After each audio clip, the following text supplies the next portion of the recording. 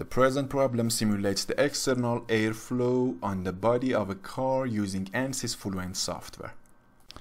Obtain the mesh file and the full training movie via this link.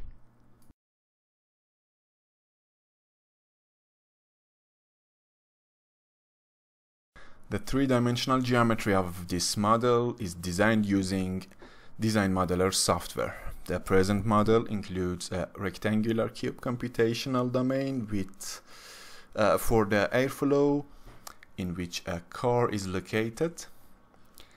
Also, the meshing of the model has been done using ANSYS meshing software, and the mesh type is unstructured. Also, the meshing accuracy is higher at the vicinity of the car surface.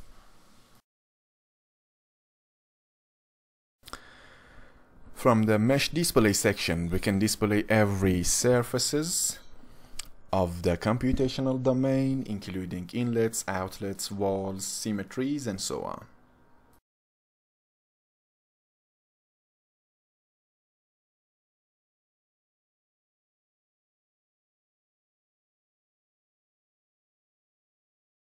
This is the pressure contour, and as it is obvious, the maximum pressure occurs when the wind flow collides with the car body at the front of the car.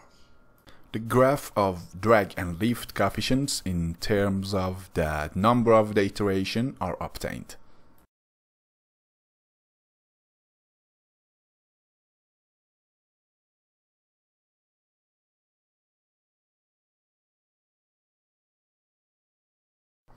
A summary of the defining steps of the problem and its solution is given in the following tables as a review. Obtain the mesh file and the full training movie via this link.